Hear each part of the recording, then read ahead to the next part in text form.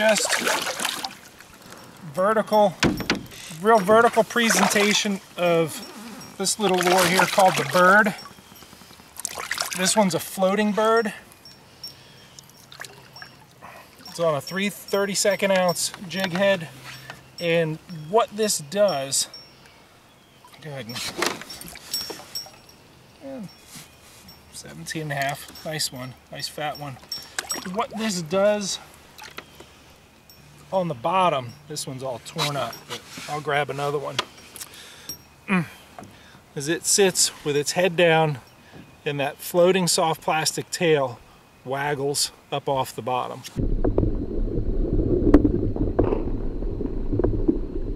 Which is really a great presentation for, you know, that appeals to their lateral line.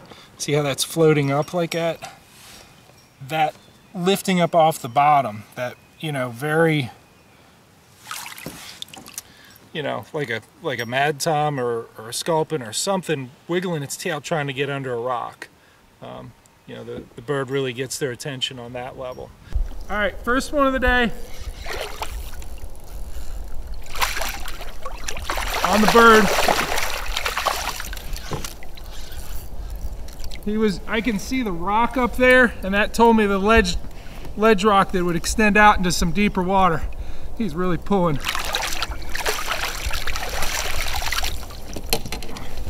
Felt a real nice tap, real nice crisp tap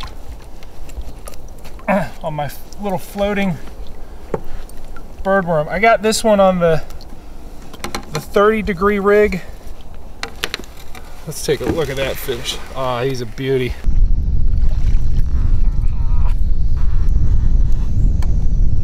Wow, this is really cool. Shows what he's been eating.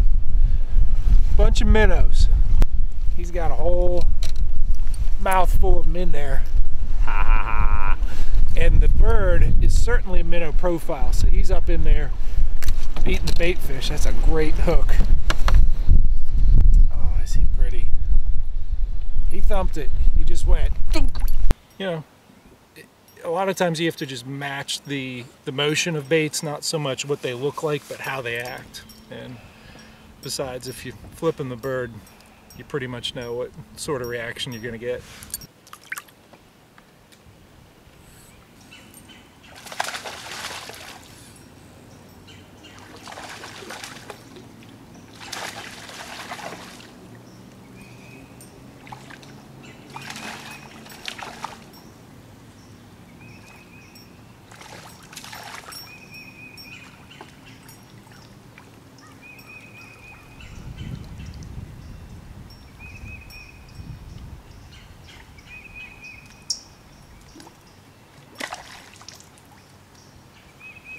The floating bird presents vertically on either the 3 32nd ounce or 1/8 ounce head.